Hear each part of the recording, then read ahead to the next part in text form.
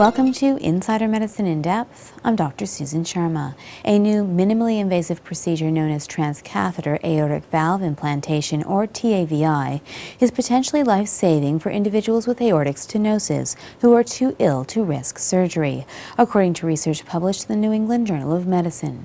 Here is some information about aortic stenosis. It is the narrowing of an important valve in the heart. In severe cases, it can substantially restrict day-to-day activities and shorten life. The primary treatment is valve replacement, but this requires open heart surgery, which can be dangerous in very sick patients. Researchers from Columbia University Medical Center, New York Presbyterian Hospital, randomly assigned over 350 individuals with severe aortic stenosis who were too ill to risk surgery to undergo TAVI, or standard therapy.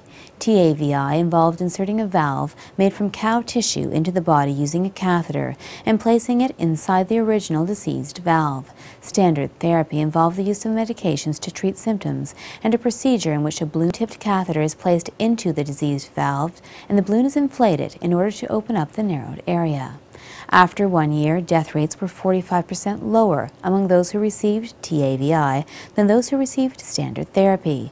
The risk of dying or being hospitalized a second time was also reduced by 54%. Among patients who lived for an entire year after surgery, those who received TAVI were less likely to have symptoms associated with heart disease. The main disadvantage to this procedure was an increased risk for stroke or severe blood vessel complications during the first month after the procedure. Today's research suggests that using TAVI instead of standard therapy can help save lives among individuals with severe aortic stenosis, but only if they are not candidates for surgery. For Insider Medicine in Depth, I'm Dr. Susan Sharma.